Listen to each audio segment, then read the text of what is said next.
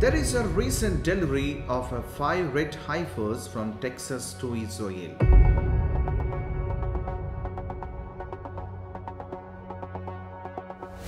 Is it a sign of end times? Why is red heifer so important in Bible prophecy? What is the water purification ceremony? A perfect, flawless red heifer is needed for that ceremony, and what is that all about? Why is red heifer important to rebuild the temple in Israel? How is red heifer a shadow and type to the Messiah? To understand these topics in depth, stick with me in this entire study.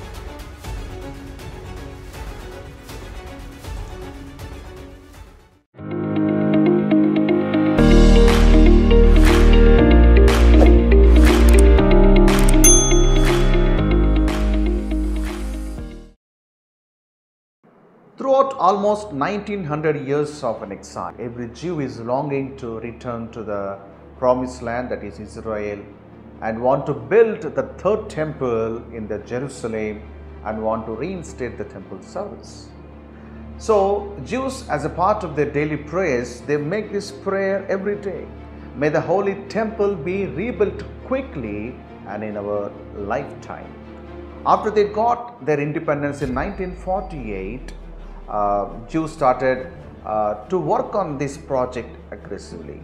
The Temple Institute, which the institute that took the responsibility of rebuilding the third temple, the founder and the heading leader, the chairman, his name is Chaim Richman. So he gave a beautiful interview to the CBN channel in which he clearly stated that the preparation is almost done for the rebuilding the temple.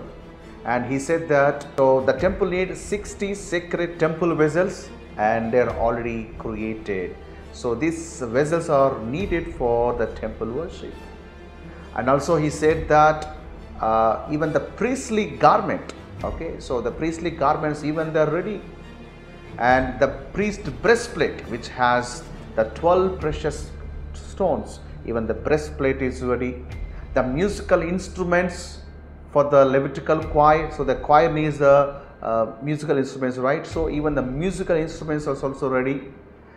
Also he said that in 2010, uncut stones were collected from the Dead Sea for the construction of the temple altar.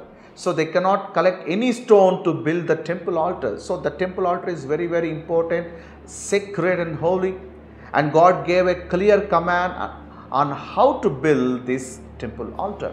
If you see Deuteronomy 27th chapter from verse 5 to 6, so the word of God says, "There you shall build an altar to the Lord your God, an altar of stones. You shall not use an iron tool on them."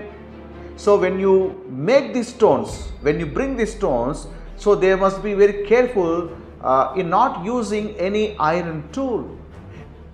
You shall build with whole stones the altar of the Lord your God. This is a clear command given in the Bible. They should not use the hammer.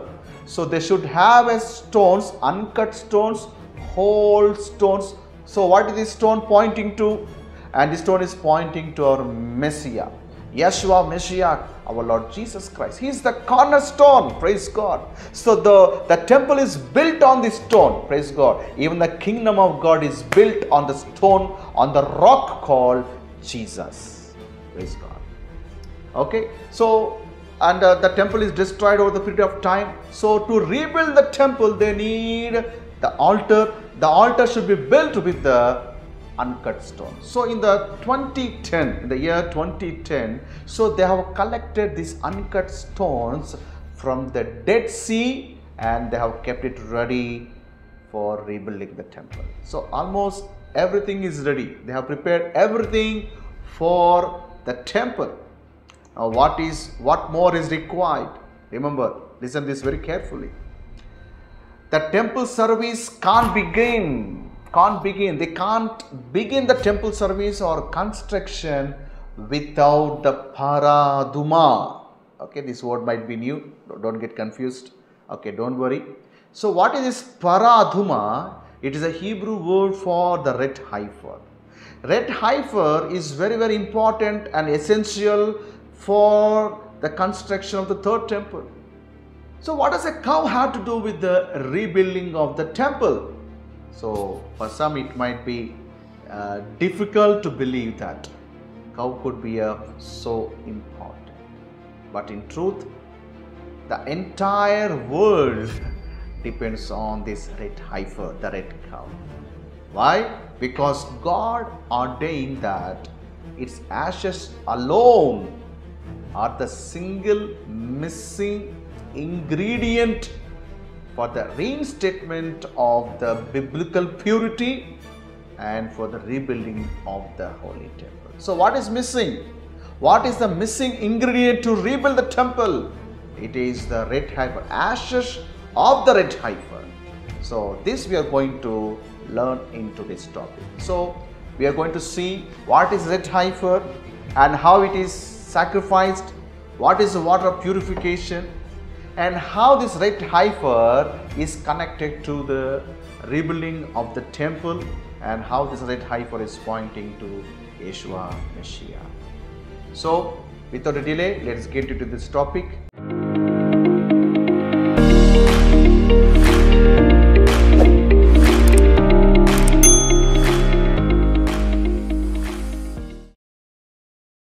So before I begin today's class, I want you to be ready with your book, pen and Bible.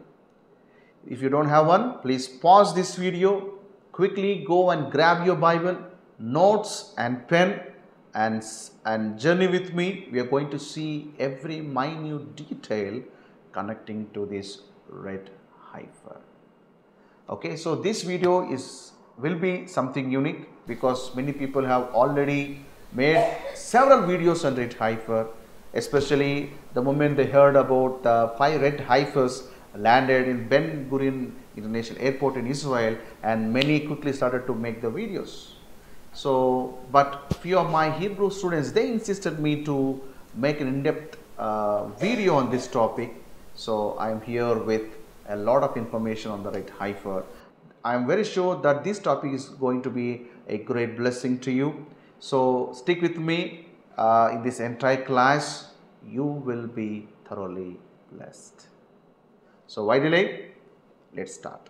Do you know that red heifer is connected to the end times and to the coming of the Messianic era? So it has a connection with the end times. Well, the Bible clearly prophesies about this. So I'm going to present 3 prophecies prophesied by 3 major prophets in the Bible. First is Ezekiel. So if you see the 36th chapter from verse 24 to 25, the word of God says, "For I will take you out of the nations, I will gather you from all the countries and bring you back to your own land." Okay. So here God clearly promised that God is going to bring them back to the promised land. In verse 25, "Then I will sprinkle clean water on you." So what is this clean water? Notice this word, clean water. And this clean water is sprinkled over the people. By whom? By the priest. The priest take the pure water, the clean water, and they sprinkle over the people, and that's how they become clean. So when the unclean person come, when unholy person come, so the priest takes the holy water and sprinkle on them, and then he says, "You are clean. I will cleanse you from all your filthiness and from all your idols." So back in those days, when some person becomes filthy by either it could be touching the dead bodies, or it could be touching the idols. Okay, there are many ways where they become filthy. So what is God trying to say? Yes, you have become filthy, you have become unholy. I am going to make you holy. Why? By how? I am going to sprinkle clean water over you. Okay, so this clean water is connected to the red heifer. Let me quote the second prophecy from another major prophet, who is Daniel. Okay, if you see Daniel 12th chapter verse 10, And he said, Go your way, Daniel, for the words are closed up and sealed till the time of the end. So Daniel talks about the end times. We all know that, right? So in the verse 10, many shall be purified. Many shall be purified, made white and refined. What is he talking about? Many shall be purified, made white, because they are unholy. They are filthy. They need to be purified and they need to be holy. By what? They need the holy waters, or they need a clean waters. That has the connection to the red heifer. Okay, so let me show you another prophecy from another major prophet, who is Isaiah. If you read Isaiah 1st chapter verse 18, Come now and let us reason together, says the Lord. Though your sins are like scarlet, they shall be as white as snow. Though they are red like crimson, they shall be as wool. So what is Isaiah talking about? He's inviting people back to God. Okay, so people have defiled, they are unholy.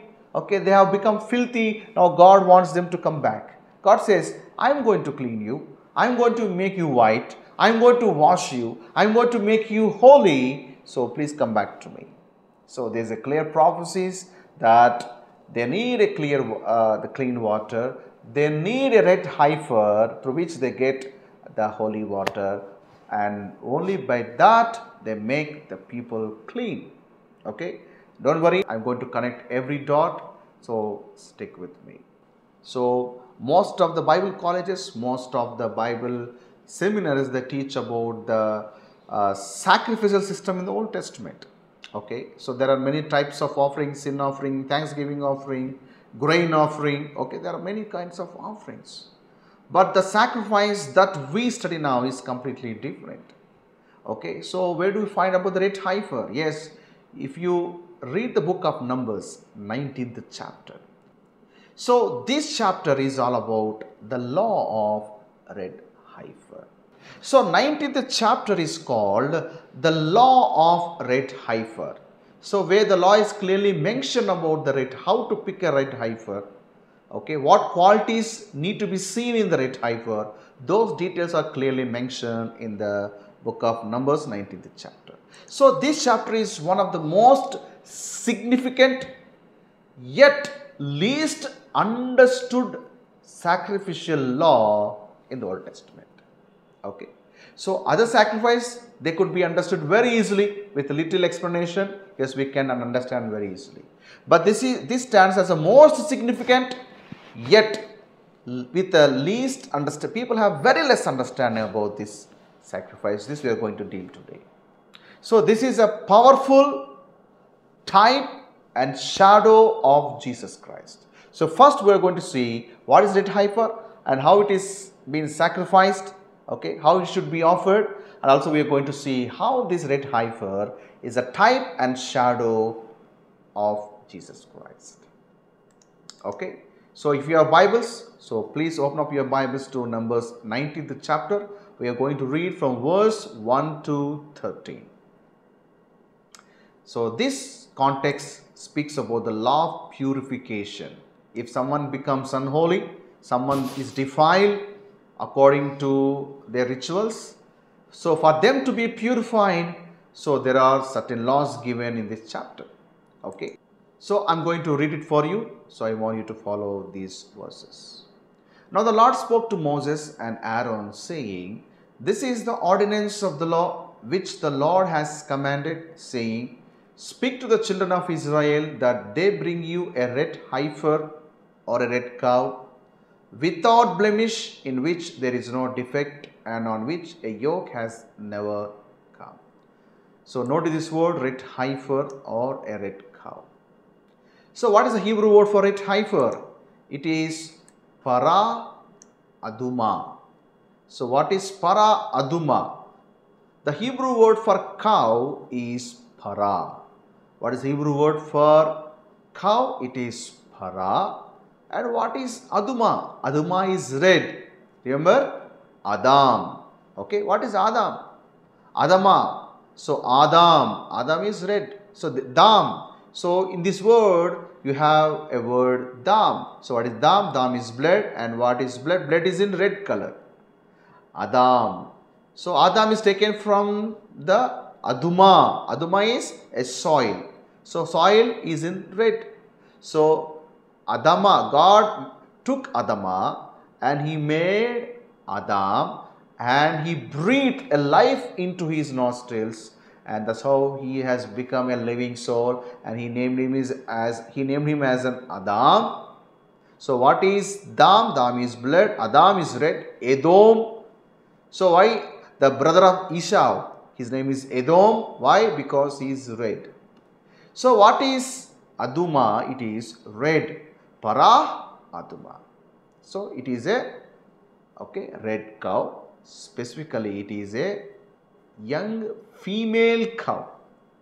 Okay. So the red heifer generally it is in a female cow. We are going to see that. So God clearly told them that they should take a red heifer, and in order for that to be eligible for the sacrifice, they need to look for a few qualities. What are those qualities? The red heifer should be without blemish. There should be no defect in it, and no one should ride on it. There should be a new young heifer. No one should sit on it. No one should lean on it.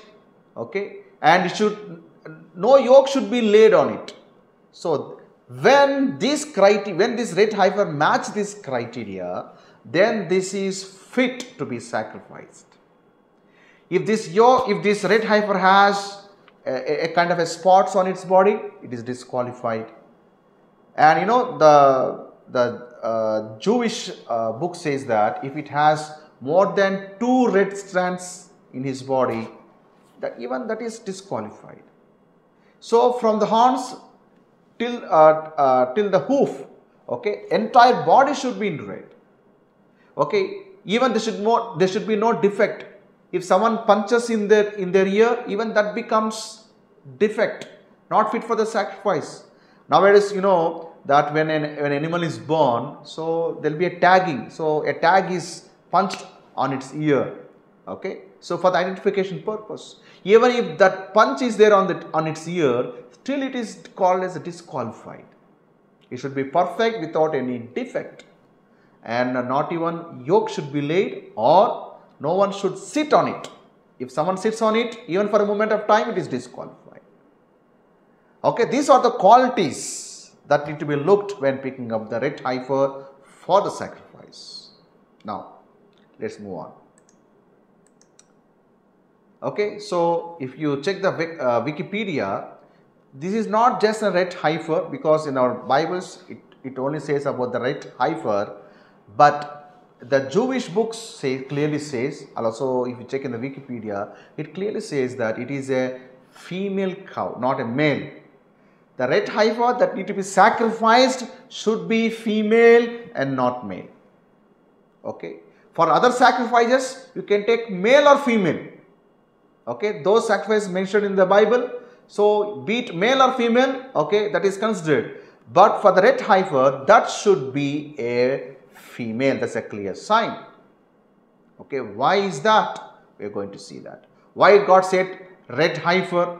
Why it should be completely red? We are going to see that. First, let us see the clear law. Then we are going to see how it is applied and how we should understand the scriptures in the right perspective. Okay, verse 3.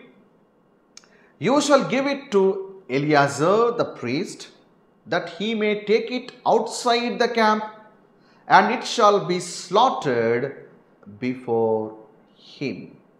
Okay. So Eleazar was given this duty so that he can take it outside the camp. So where should this red heifer be slaughtered? Okay, that should be taken outside the camp. Usually the other sacrifices that are mentioned in the Old Testament, so when someone brings the sacrifice, that should be sacrificed, an animal or a bird, whatever that is being brought to the temple or to the tabernacle, that should be killed at the entrance of the tabernacle or the temple. See, for example, check the Leviticus 17th chapter verse 5. The children of Israel may bring the sacrifice which they offer in the open field, that they may bring them to the Lord at the door of the tabernacle of the meeting. They should bring to the door of the tabernacle of the meeting to the priest and offer them as a peace offering. So generally these animals are sacrificed at the door of the temple or the tabernacle. But here the red heifer should not be offered at the door of the temple or tabernacle. Rather, it should be taken outside the camp.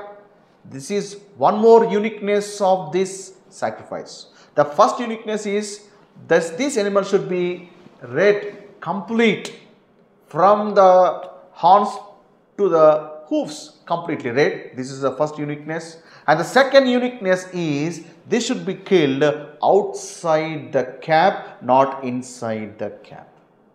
Hope you are understanding. Hope you are taking down these points. This is very, very important.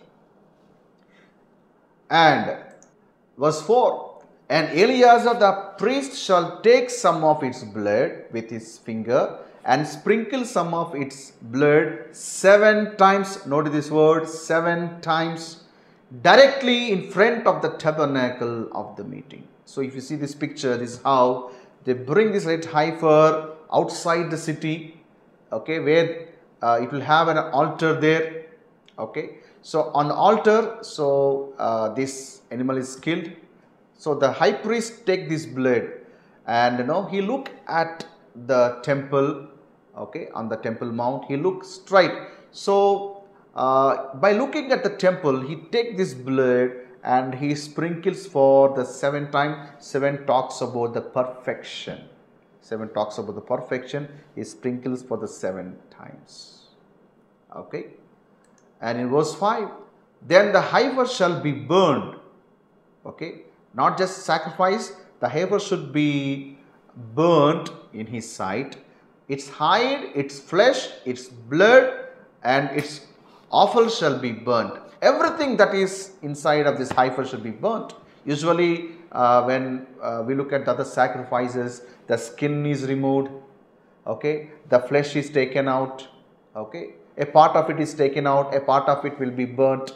But here the command is very clear, okay, that its hide, flesh, even its blood, usually the blood is poured out, okay, so the life is in the blood, so the blood is poured out, but here even the blood should be burnt.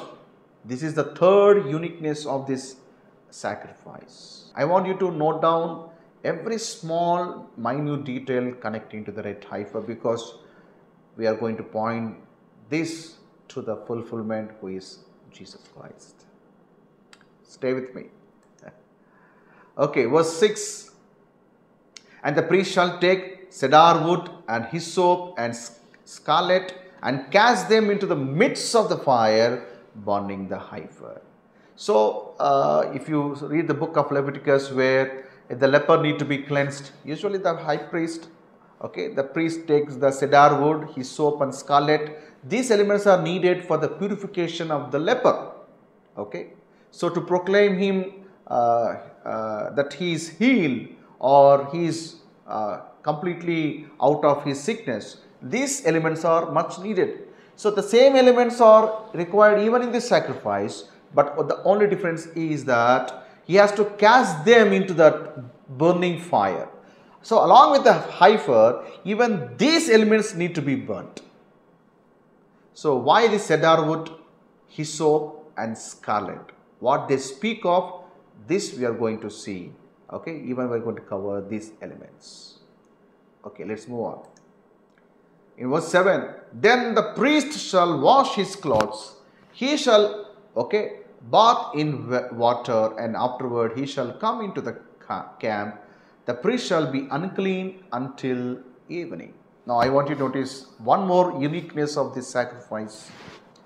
Usually, for example, let's take the example of the leper cleansing. The leper is unclean, right? So, when someone is stuck with the leper, so if someone is approaching, the leper has to cover up his head, okay, cover himself, and he has to shout unclean, unclean and unclean for 3 times. Why? because the one who is passing by should not touch this leper. If he touch this leper, even that person becomes unclean. So to this to be avoided, he has to cry out unclean, unclean and unclean. Okay. So if he has to be clean, if he is healed, then he has to go to the, he has to show up to the high priest. High priest does something, the ritual, this thing has to, he'll do the ritual process, and then he'll proclaim clean. Now get this. In this process, the priest will not become unclean, rather the leper becomes the clean. Okay, so in this ministry, the high priest, the one who is ministering, he will never be unclean. So there are a lot of people, they bring their sacrifices to the altar. The priest will sacrifice the altar. So the sacrifice will make atonement for those who has brought this sacrifice. But the priest who is making the sacrifice, he will not become unclean. Okay, but in this sacrifice alone, the priest will become unclean. The priest himself become unclean until evening. This is one more uniqueness, another uniqueness of this sacrifice. Okay, I know that most of the people, you might be hearing this for the first time. We are going to see what exactly and how they are pointing to Christ. And verse 9. Then a man who is clean shall gather up the ashes of the heifer and store them outside the camp in a clean place, and they shall be kept for the congregation of the children of Israel for the water of purification. Notice this word, water of purification. Okay, so once after this red heifer is burnt into the ashes, okay, a person, okay, a dedicated person for this, on this job, he is supposed to collect the ashes, okay, and he should store it in a outside the camp. There will be a place outside the camp. So outside the camp, in a safe place, in a clean place, he has to store these ashes in a pot or in a vessel. Okay. So why this is stored? This is stored for the congregation of Israel. Why? Because it is used as a water of purification. It is for purifying from sin. If someone need to be purified, so they take these ashes, okay, a pinch of it might be, they will mix it in a water and they will sprinkle on people, and that's how they become clean, ceremonially clean. Okay, get this. They burn the red heifer, okay, they take the ashes of it and they'll store it in a jar which is kept outside the city in a clean place. They take part of it and mix it in a water and then use it for purifying the sins. So this is a water of purification. What is this? This is called the water of purification. Okay. Verse 10. And the one who gathers the ashes of the heifer shall wash his clothes and be unclean until evening. It shall be a statute forever. So this command is for how long? Forever. Not for the particular period of time. Okay, not for the particular time period. This will be forever. I want you to understand this. Okay, forever, to the children of Israel and to the strangers who dwell among them. Okay, this is not done away. Okay, still Jews practice this. Okay, this statute is forever. Verse 13. Whoever touches the body of anyone who has died and does not purify himself defiles the tabernacle.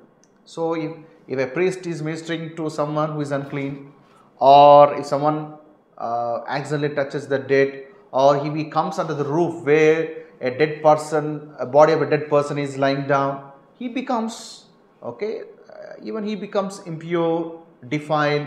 And if he comes and touches the tabernacle, and he defiles the tabernacle, okay, such person will be cut off from Israel. An impure person cannot defile the tabernacle. Such person will be cut off. So he has to clean himself. He shall be unclean because the water of purification was not sprinkled. What happened? When the water is not sprinkled on that person, he is not holy, he is not clean. His uncleanliness is still on him, though he has offered his sacrifice. But if the water is not poured on his head, okay, he is unclean. So he cannot defile the tabernacle. So not only this the water of purification is used for the congregation of Israel, even the priest. So he needed for himself, because even he is unclean, right? So even he needed for himself, and he needed for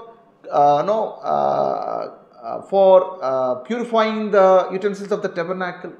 For the temple service, even that is much needed for himself, for the people, and for the tabernacle or for the temple. This water purification is must and should, without which he becomes unholy. If unholy tries to serve at the temple, then he is cut off from the Israel, and there is a severe punishment. Now you got this. Now you understand the importance of this water of purification, how this water of purification is made from. It's made from the ashes of the red heifer.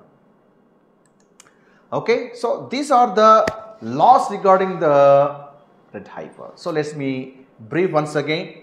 Let me tell you the uniqueness of this sacrifice before I point them to the fulfillment. Okay, so this sacrifice has 4 uniqueness. Number 1, it was the only animal sacrifice that specifically require an animal of a particular color. So this is the only sacrifice that should be in complete red. The second uniqueness, okay, so it was the only sacrifice where all rituals were carried outside the camp, not inside the camp. Second uniqueness. And third uniqueness, it was the only sacrifice that ritually contaminated the priest who offered it, but made the one who has sprinkled it by clean. So when he sprinkles, that person become clean, but he, because he is pouring that water, he becomes unclean. This is a third uniqueness.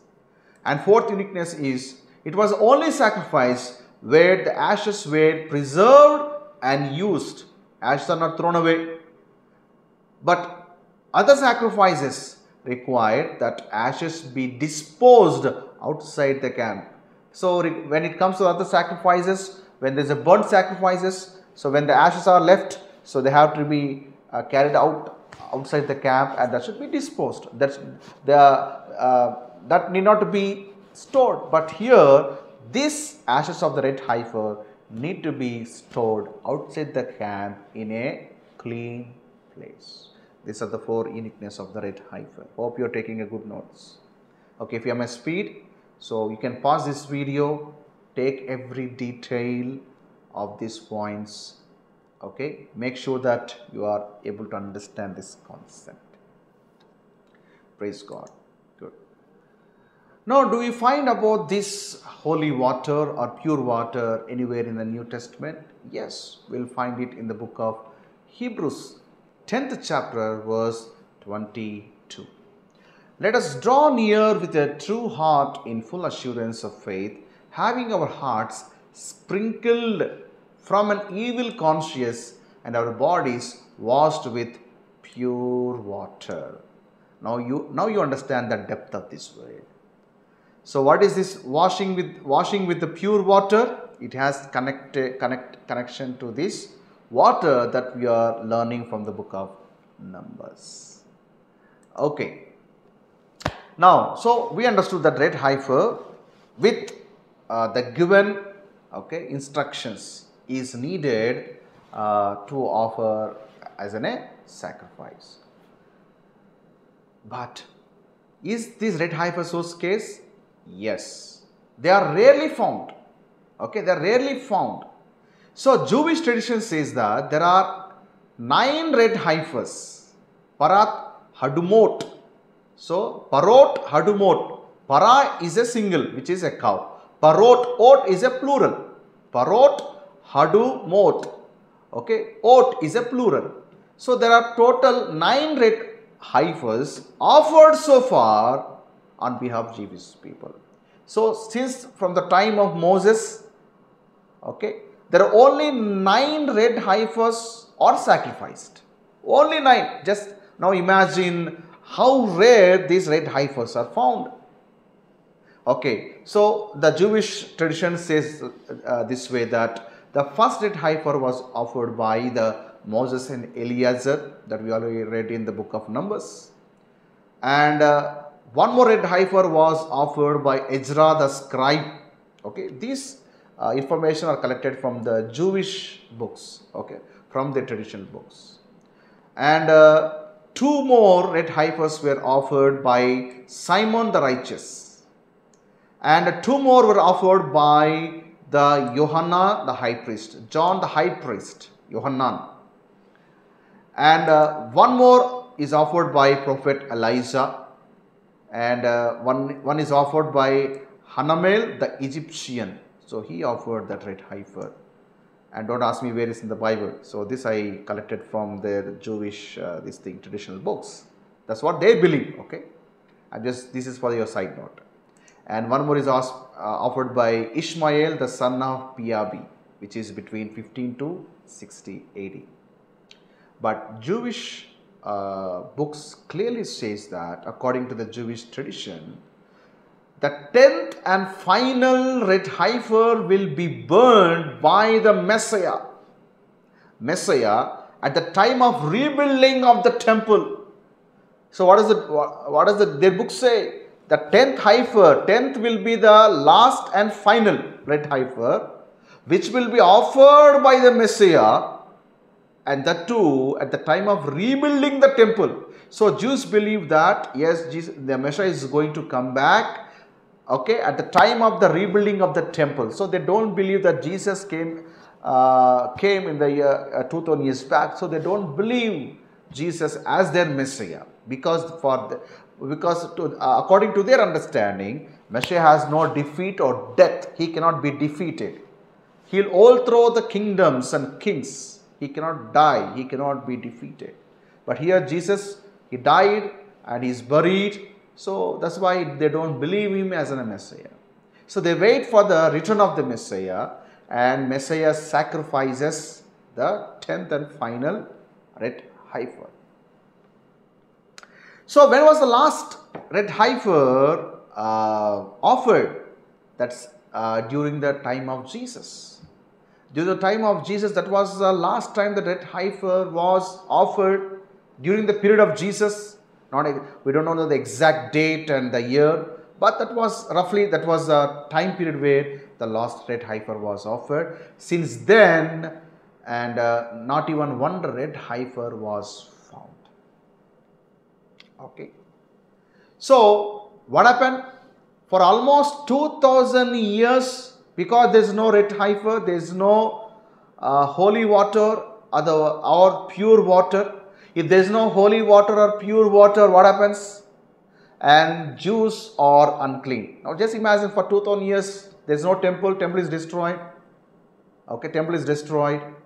And in these 2000 years, everyone touched the dead, carry the dead corpse.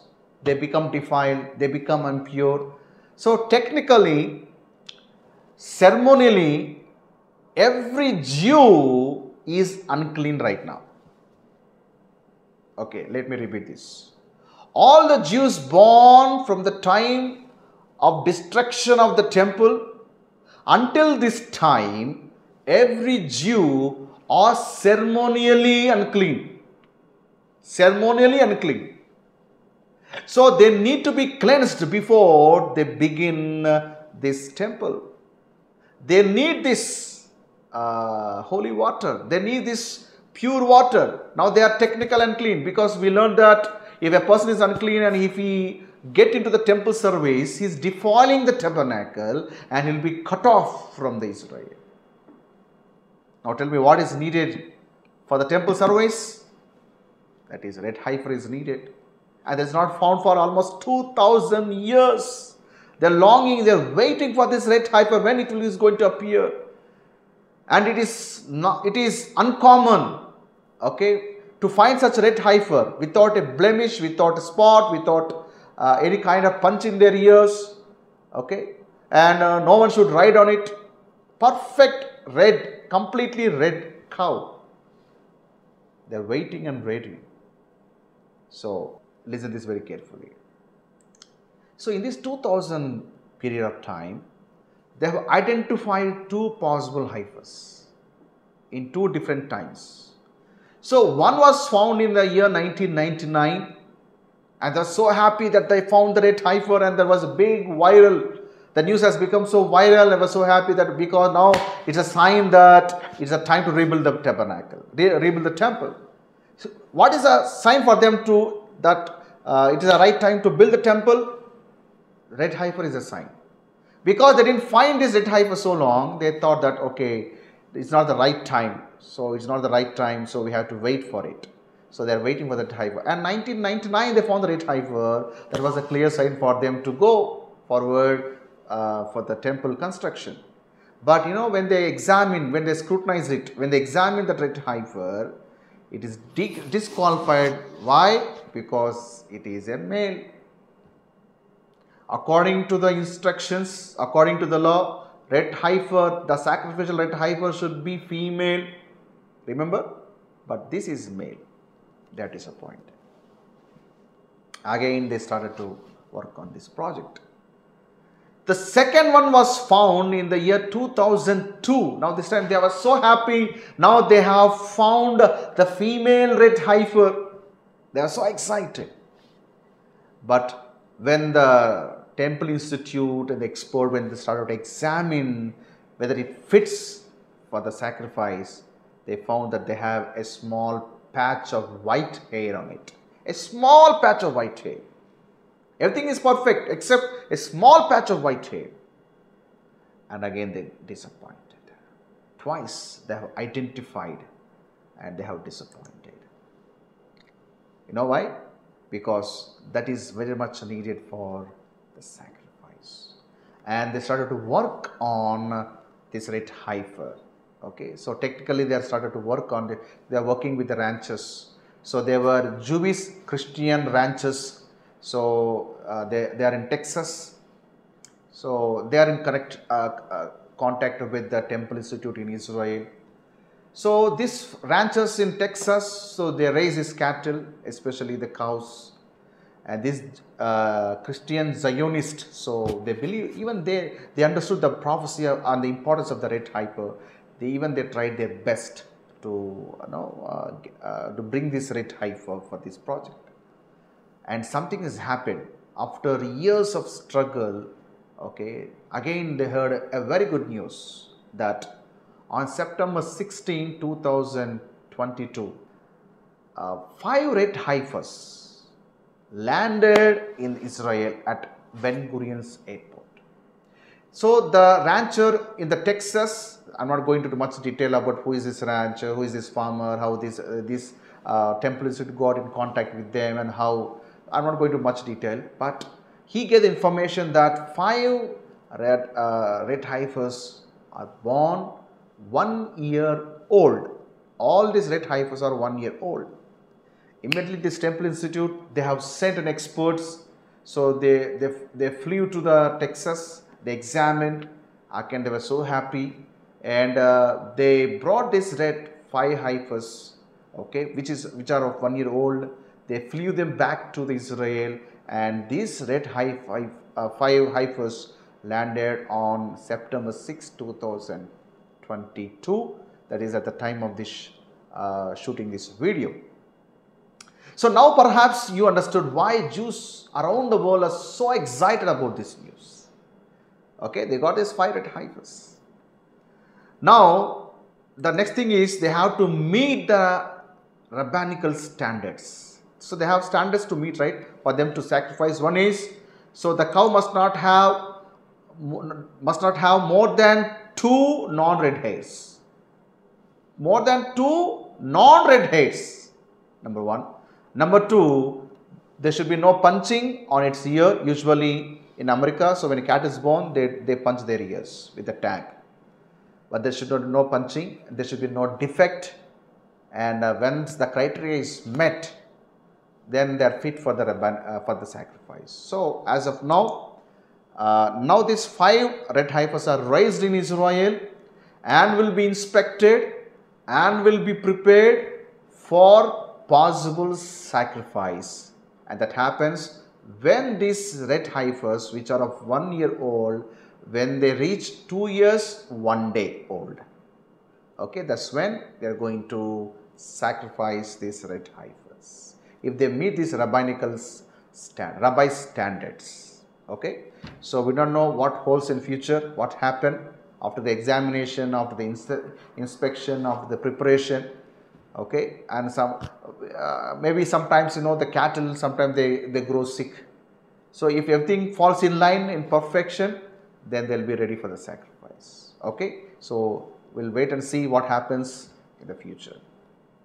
But now we'll focus how this red heifer is pointing to our Yeshua Mashiach, our Lord Jesus Christ. Okay, so let's compare these details to the Christ. We'll see the shadow and we're going to see the fulfillment. Okay. Number one. So according to the rabbi traditions, according to the Jewish books, when they find this red heifer, they should not drag it forcefully outside the camp, according to the Mishnah. Okay, the priest should bring her forth by herself. He should not drag it forcefully outside the city. Okay, he should not compel to leave the city. Okay, go drag it, somehow making it to go away from the temple, Temple Mount or that place. No, especially the place of this the place where this red heifer is sacrificed is on somewhere on the Mount Olives, which is towards the eastern gate. If you look at the map, I'm going to show you. Towards this gate, so they pass through this gate and they go to the place, some particular place on Mount Olive. There they built an altar, and that's where they sacrifice this red heifer. Now we have a beautiful parallel here. Even Jesus, he is our red heifer. So he's a substitute for us. He didn't went to the cross forcefully. He laid down his life for us. Okay, happily, joyfully, without any force. He was not compelled. He voluntarily went to the Mount Olives. He knew that when he is going to die, he knew that when on an exact date where he will be crucified. Okay, and he knew that the cup of bitterness ready, so he has to drink from it. He voluntarily went to the Mount Olives. He voluntarily went to the upper room, sat with the disciples and had the Last Supper. He voluntarily crossed the Kidron Valley and he entered into the Garden of Gethsemane. No one forced him. Did someone force him? No. The disciples was with him, but the disciple has no clue.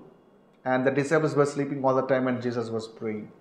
Jesus himself came and woke his disciples. Can't you pray? So he volunteered himself in giving his life for us. Praise God.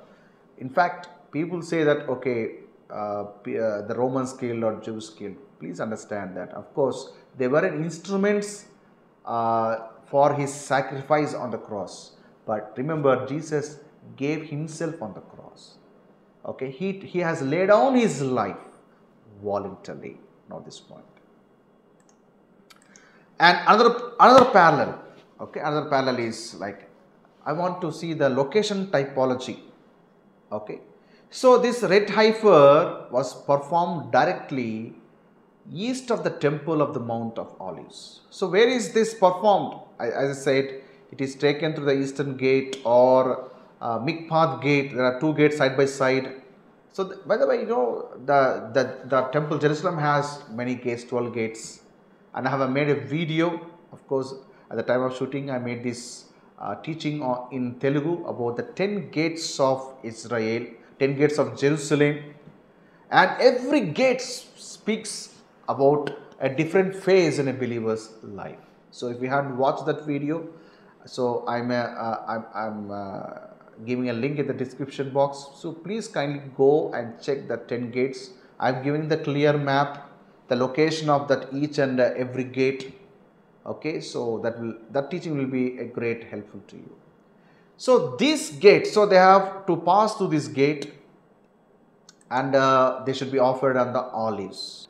So if I'm just displaying the scripture or the portion from the Mishnah. The causeway was made from the Temple Mount to the Mount of Olives. To the Mount of Olives. Okay. So this is what it is mentioned in the Mishnah. Okay.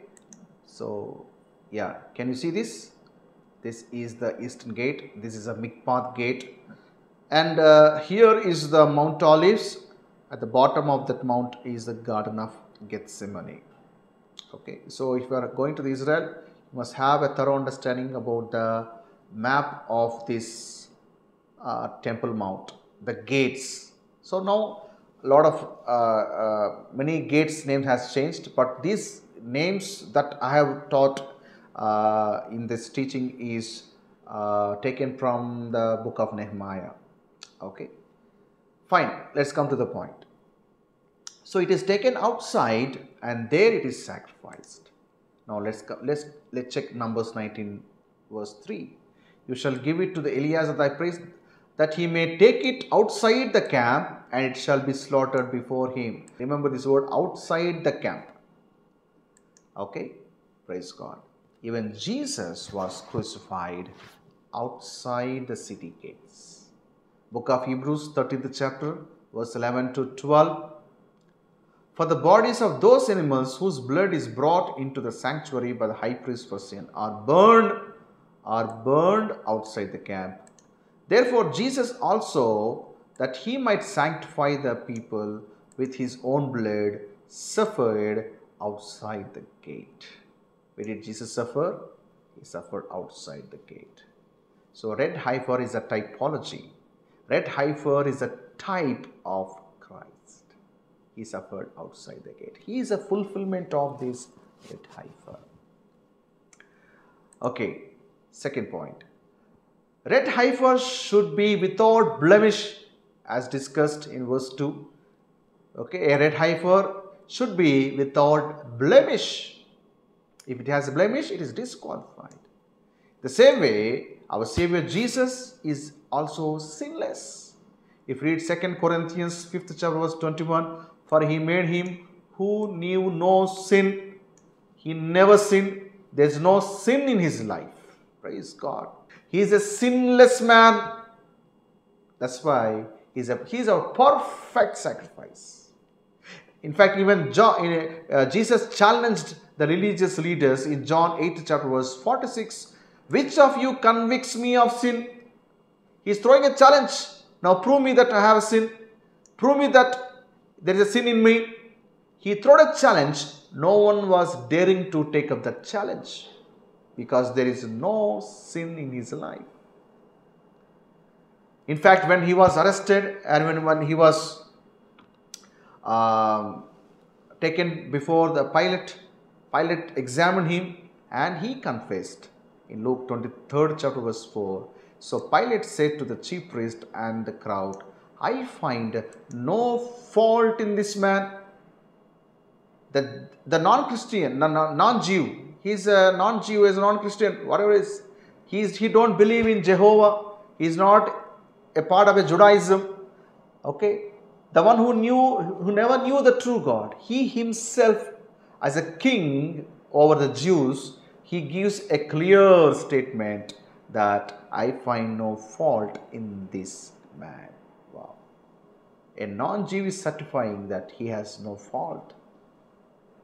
So the Jews, the Jewish leaders were instigating, okay, provoking the people that ask Jesus to crucify, ask Pilate to crucify Jesus. And these blind people, they're asking the life of Jesus. Everyone is trying to, okay, asking the Pilate to crucify him. They are trying to bring some accusations. But now, none of their accusations stood before Jesus. And Pilate knew that all the accusations are wrong. Here the Jews are trying to kill Jesus, but here the non-Jew, okay, a Roman king is trying to save Jesus. So those who have the law, those who understood the prophecies, those who serve the true God, they are trying to kill Jesus. Those who don't have a law, those who never understood, never knew the true God, now he's trying to save Jesus. See the difference. Jesus has no flaw. That's why He is our perfect sacrifice. If there is one sin in Him, He cannot be a perfect sacrifice. We serve a God who is a perfect sacrifice. If there is one sin, then He will become a sinner. A sinner cannot die for another sinner, right? And even if he dies, the sacrifice has no meaning. Jesus is a sinless man. Praise God. Now let's see the elements involved in sacrificing this red heifer. From Numbers 19 to chapter verse 6, cedar wood, hyssop and scarlet, these elements are required, and that will be thrown in the fire along with the red heifer, right? So why is cedar wood? What does it represent? What is hyssop representing, and what is scarlet represent? So the cedar tree, the wood of the cedar tree, this wood is renowned for its ability to preserve things from decay and corruption. This wood will not be corrupted. It will not be decayed. It will not be corrupted. This is a uniqueness of this cedar tree. Praise God. So this will preserve things. So when something is kept along with the cedar wood, so it will prevent from decaying. It will prevent from the corruption. Praise God. Christ is the cedar wood, because He is incorruptible. Though He is buried for 3 days, He rose back to life. Okay. He is incorruptible. And not only He is incorruptible, so when we serve Him, when we give our life to Jesus, and what will Christ do? He will preserve us from the physical decay and the spiritual decay. Praise God. Not only will He preserve our bodies, praise God, one day He is going to come back, and the dead in Christ will rise back. So there is no decay for the Christians. He will preserve our physical body. Even our body is important to Him. Okay. So He rose back to life in the physical form. His body didn't decay. The same way, even our bodies will not decay. Though for the moment of time, our body might be buried, but one day this body will not decay. It will come back to life. Also, He will preserve from the spiritual corruption. When Christ enters into our lives, there is no spiritual corruption. There is no spiritual decay in our lives. Stinkiness. A lot of people, many lives without Christ are stinking. Yes. But what would Christ do? When Christ enters, He cleans our inner man. He will clean our conscience. He will clean our emotions, our will, intellect. He cleans us, everything inside of us will be spiritually decay-free when Christ enters. Thank God for the cedar wood. Christ is the cedar wood. Amen. Now, let's see the second element. The hyssop. Hyssop is a kind of herb which is used for the purification. So, it is like a cleansing agent. So, they take this hyssop, dip in the blood and they sprinkle it.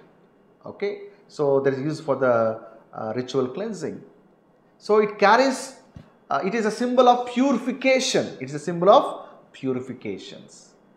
Right. So, that's why even David, he says that, purge me with hyssop and I shall be clean. Wash me and I shall be whiter than the snow. Praise God. So, hyssop is it's a cleansing agent. It is a symbol of purification. So, what is this hyssop? Hyssop is Christ. And what does the Christ do when we go to Christ? So, He will not only preserve our body and preserve our inner man, so preserve our spiritual life, also He cleanses us. Christ has ability to purge us from the sin and to wash us clean through the power of His atonement. Praise God. He will cleanse and He will purge our sins. He will make us clean and white. He will make us pure. He will make us clean. Thank God for this divine hyssop.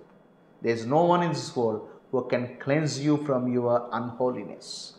There is no one else in this world who can atone your sins. Only Christ and Christ alone. Glory to God. Amen. And third element. And third element is the scarlet. The scarlet is in red color. Okay, so how do we get this scarlet? Okay, so the Jewish rabbis, they say that the scarlet was obtained back in the ancient, back in those ancient days. This scarlet was obtained by crushing a worm found in an oak trees. Okay, there are many oak trees. Even if you go to the Garden of Gethsemane in Israel, so there will be many oak trees. So there will be a kind of a worm in the oak trees back in those days. They take this worm, they crush it, through which they get this scarlet, okay, which is in red. So this, even this is pointing to Christ. Even this element is a symbol relating to Christ. How is that? Number one, the first is because the scarlet is red. Okay, so red reminds about the blood, and blood reminds about the life, because Bible clearly says that in Leviticus 17:11, life is in the blood. So what is scarlet? Scarlet speaks of the blood and life. Praise God. So how do that blood and life is given? Because when the worm is crushed, now that the blood comes out, a scarlet comes out, the blood comes out, the life comes out. In the same way, if you remember this prophetic word in Psalm 22 verse 6, but I am a worm and no man, a reproach of men and despised of the people. So this is a prophecy of Christ. So even Christ was crushed like a worm on the cross. So usually worm, so people they just crush easily. So Christ was crushed like that. He was trampled, crushed, squeezed, wounded, and he was bleeding from head to the toe. He was just bleeding, and the blood is oozing out. Praise God. So this was prophesied that Christ will be treated like a worm, crushed by his people until he becomes as red as a scarlet by the blood he sheds. Thank God. So all these three elements are pointing to Christ. Number one, he is a cedar wood. Yes, he will never decay our body and our spiritual inner man. Number two, so he is our hyssop. He cleanses and he washes and he will purge us. And he is our scarlet, where he gives his life so that we'll have a life. He dies so that we get life. Praise God. So what a beautiful typology in these three elements. Okay, let's move on. Now, if you remember that in Numbers 19th chapter verse 7, what happens? The high priest, after offering the red heifer, he becomes unclean until evening. He becomes unclean. He didn't do anything. Okay, he's a nice guy. He's a clean person, but he has offered this red heifer, because of which he has become unclean. He has become unclean till evening. But when he sprinkles the water on people, they become clean. But he becomes unclean. Same, this is a beautiful parallel to Christ. Jesus, he is made sin. 2 Corinthians 5th chapter verse 21. For he made him who knew no sin to be sin for us. So Jesus is our high priest. He is our high priest, right? And he is made sin. He never knew any sin. He is not a sinner. But he is made sin for whom? For us. He took our sins upon him. By taking our sins upon him, he laid down his life on the cross and he died. Praise God. The perfect Savior who has no guilt, sin in his life. That Savior, so holy, so righteous, he was made sin by his sacrifice. Praise God. He has made sin so that we become holy. We become righteous. What happened at the cross? As a sinner, when we go to the cross, he takes our unholiness and he gives his holiness. He takes our unrighteous and he gives his righteous. He takes our standing and he gives his standing before the Father. There was a divine exchange that happening on the cross. As a believer, you need to understand what happens at the cross when you meet Christ. Please have understanding what's happening in the spiritual realm when you are coming to meet Jesus at the cross. Don't be so religious. Okay, don't be so traditional, carried away with just ritual things. Have a spiritual understanding what's happening in the spirit realm. He is made as a sin for you. As if we did all those things. As if we committed all kind of this nonsense things. He took it upon himself. He became clean. The high priest with a beautiful dress, white robe. Did you see the dress of the high priest? So royal garments with a helmet on his head, with so beautiful garments, white garments. Yet he is unclean till evening. Praise God. What a beautiful fulfillment. So when Christ is dying on the cross, many people think that Jesus is dying as a sinner, as a criminal. No. Don't look from the outward perspective. Look what's happening in the spiritual realm. He is offering the sacrifice. As a high priest, he is offering the sacrifice his own life. He is the Red Heifer and he is the high priest. So Bible says Red Heifer. So top to bottom, everything should be red. When Christ is hanging on the cross, he is bleeding from the head to the toe. Completely red. He is that Red Heifer on the cross. Red Heifer. Praise God. Learning something? Learning something? Yes. Also, the sprinkling makes unclean clean. If you read Numbers 19th chapter verse, if you read Numbers 19th chapter verse 13, okay, he shall be unclean because the water of purification was not sprinkled on him. So what happened? So when someone comes, unclean person comes, so when the water is sprinkled on his head or on him, that's when he becomes clean. If there's no, if the water is not sprinkled, when I say water, not any water, water in which the ash of the red heifer is mixed. When that is sprinkled on him, he becomes clean. Why that person is become clean? Because he was supposed to die unclean, impure. Okay, so that person is supposed to die, but a red heifer died in his place. A red heifer died, sacrificed, burned into ashes. So by sprinkling the water, what does it mean? That you need not die, someone else died for you. Praise God. What a beautiful picture. Someone died, made it to the ashes, and that's why you are. If you read 1 Peter 1st chapter verse 2, Bible talks about, the New Testament talks about the sprinkling of the blood. Okay. For obedience and sprinkling of the blood of Jesus Christ. So what happened when we go to cross? Jesus sprinkles his blood on us, saying that you are holy, you are clean, and you are righteous. Glory to God. We are not clean by our righteous deeds, are we? We are not righteous by our actions, are we? No. Because he sprinkled the blood upon us, we are called holy and righteous. And when he sprinkled his blood, what does it mean? You need not die, I died for you.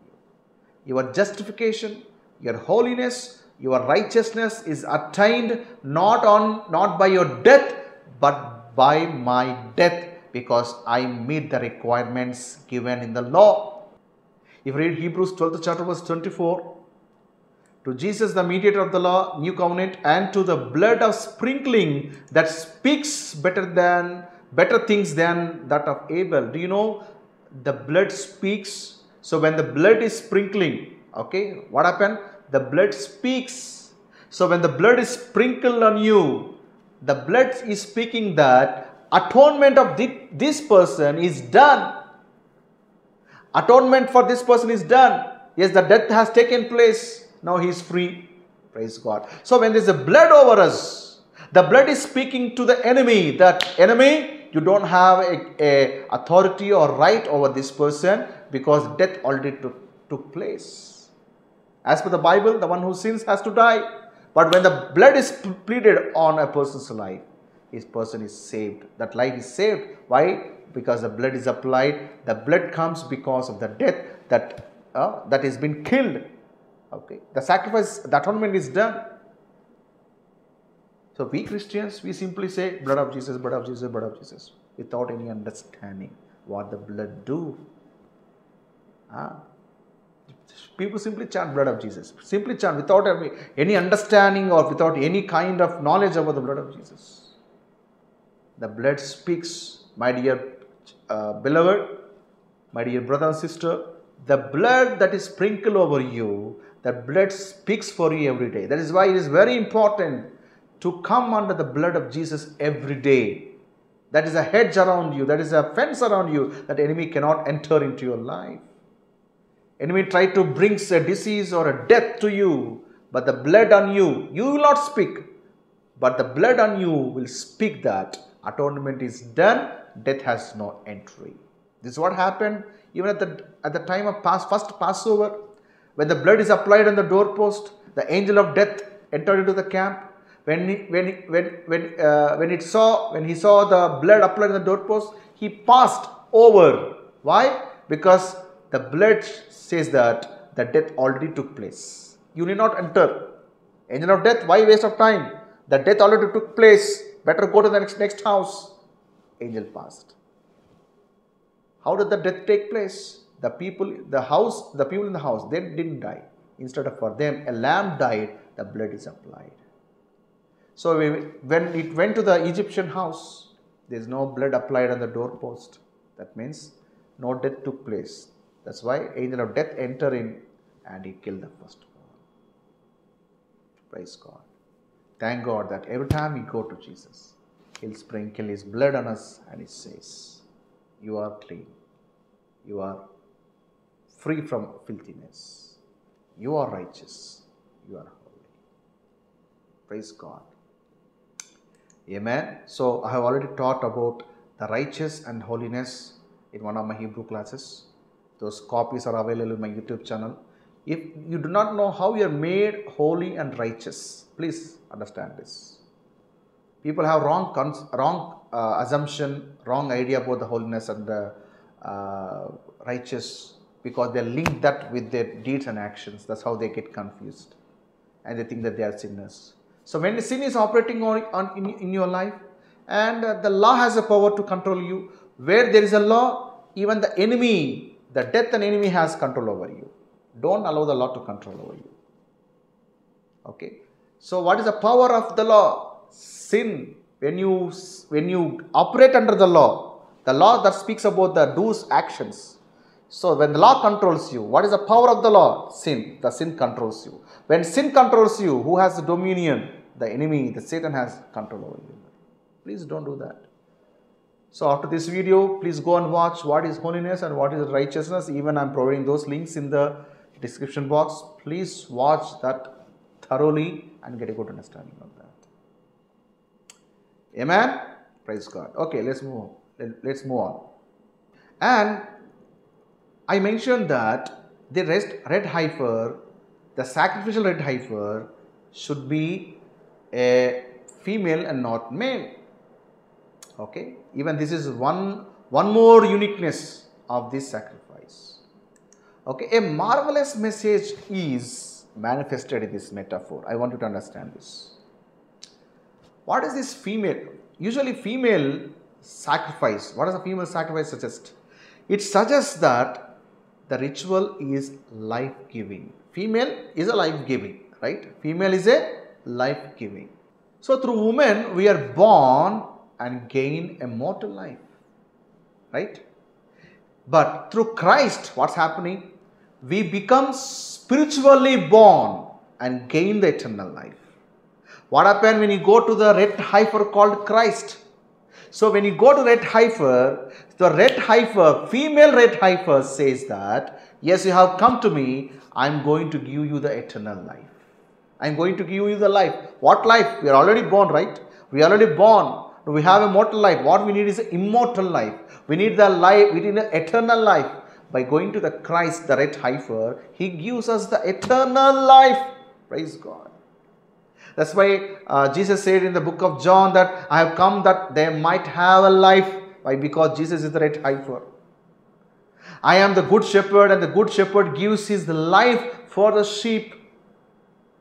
So, Jesus gives us the eternal life. So, He gives us the eternal life. Now, let me tell you one thing. Listen very, very carefully. Without this purification of water, that person cannot have a holy, he cannot become ritually clean person, number one. Number two, a female red heifer is involved, that means a life giving. So by sprinkling the water, what does it mean? He has another, it's like getting another life back. Why? Because if that water is not sprinkled, he is cut off and he is dead and gone. When the water is sprinkled, that means he has got another life to live, second chance. Praise God. So when you come to the Christ called the Red Heifer, what does He do? He gives you the eternal life. By why? By how? Because of His death. See, your eternal life is not just given that freely. The price is paid. The price is paid. His death is bringing us a life. That female Red Heifer died. So that's how we got the life.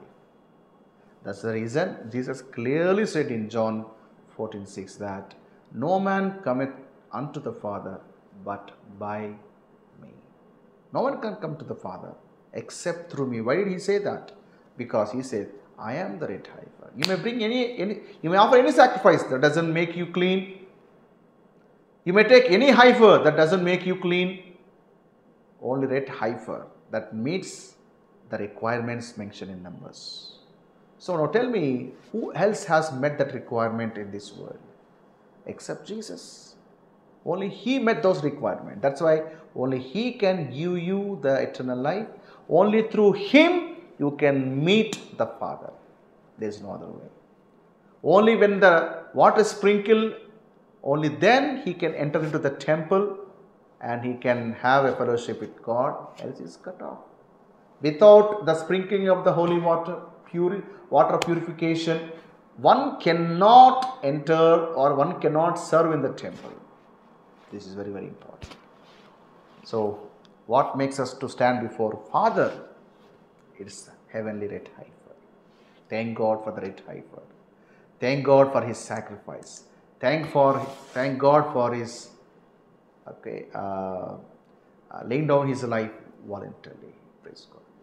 Okay, before I conclude, I want you to tell this, which is very, very important. I want you to understand. So in the Old Testament, when people come, so the priest takes the water of purification, they sprinkle on people. Now, yes, they are pure. For how long? How long they are pure? Are they pure forever? Okay. Are they free forever? No. Only for a period of time. Only for a period of time. Again, if they have become impure, again they should come back. Again they should meet the priest, and the priest has to sprinkle the water of purification on them. So that's the reason, if you see the tabernacle, especially in the outer court where the brazen altar on which the sacrifices are offered, all the time when the priest is ministering at the altar, you will not see him sitting.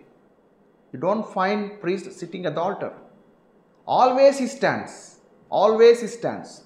And you don't find even a stool, especially in our churches. So on the stage, so at least we'll have some sofas and chairs so that pastor can sit for a moment of time at least until the testimonies are given, until the offerings are taken.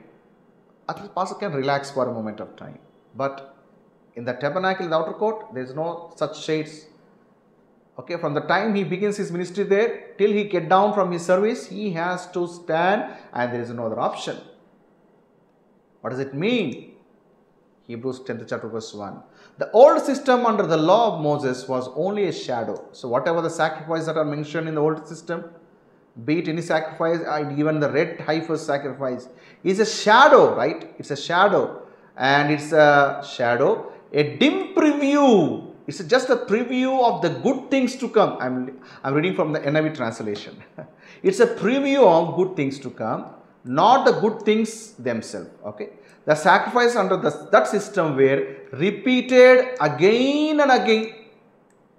Why you don't see it? Because once he sacrifice, okay, again someone else come, again he has to sprinkle, again by the time he goes, again someone else come. That ministry continues again and again. It's repeated again and again, year after year. So every time they have to get the right heifer, and every time, for every year, they have to give a sacrifice during the atonement, Yom Kippur. But even if that is done, they were never able to provide perfect cleansing for those who come to worship. That only for a moment of time, that covers that person, but that will not give him the cleansing. So Old Testament sacrifices covers the sin, but New Testament sacrifice cleanses the sin. Old Testament sacrifice, Bible clearly says, it does not provide perfect cleansing. That's why every time priest should keep on standing and serve at the altar. Now our high priest, right? He is our high priest. Now I will show you one scripture. I want you to note this particular word. Hebrews 10th chapter verse 12. But this man, Jesus Christ, after he had offered one sacrifice for sins, forever sat down at the right hand of God. Sat down. Now tell me, is our high priest sitting or standing? He's sitting at the right hand. He sat down. What does it mean? That means he offered once for all. There is no standing up again and offering again another sacrifice. Praise God. He's sitting at the right hand. That means the sacrifice is done. It's over. There is another sacrifice. Many times we read this word. He's sitting at the right hand of the Father. He's sitting at the right hand of the Father. If he's a high priest, he's not supposed to sit, right? He should keep on ministering. But he sat, that means. When do we sit?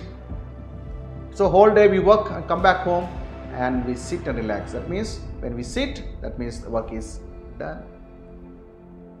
Praise God. Jesus sacrificed his life and he shed his blood, and his sacrifice is complete. Through his blood, we are holy and righteous. Praise God. Now tell me, who is this red heifer? Our Jesus himself. So we need not wait for the red heifer like Jews, okay, waiting for the red heifer to build the tabernacle. Of course, that has connection to do with the third temple. But our red heifer is Jesus himself, and he's going to come back one day for us. Amen. So now do you understand the connection between the red heifer and the temple? Okay. Why Jews are waiting for the red heifer? Why is it important? Why it is burned into the ashes? And how the purification of water is made? And what are the qualities that one to need to look for the red heifer? Okay, they still live in the shadow. Yes, God has his way of dealing with the Jews, and he has his own way of dealing with the Gentiles. He deals both separately, individually and separately. Okay, praise God. So our red heifer is Jesus himself. That doesn't mean that we should stop looking at what's happening in Israel. Have an eye. So often, please, time again and again, have an eye on what's happening in the Israel, what's going around. Okay, so if you are new to my channel, I encourage you to subscribe to my channel so that I keep posting all these updates. It will be very easy for your study. Okay, so if you are blessed by this video, so I would like to hear your feedback in the comment box. Okay, so post your comment in the comment box. Also, if you have any questions, so please post it there. I will try to answer it. Okay, also try to share this video to your contacts or your friends. Okay, so that they'll have a deep understanding about this. Okay, thank you. Thank you for watching this entire video. God bless you abundantly. So in the next video, we'll catch up with another topic. Stay blessed.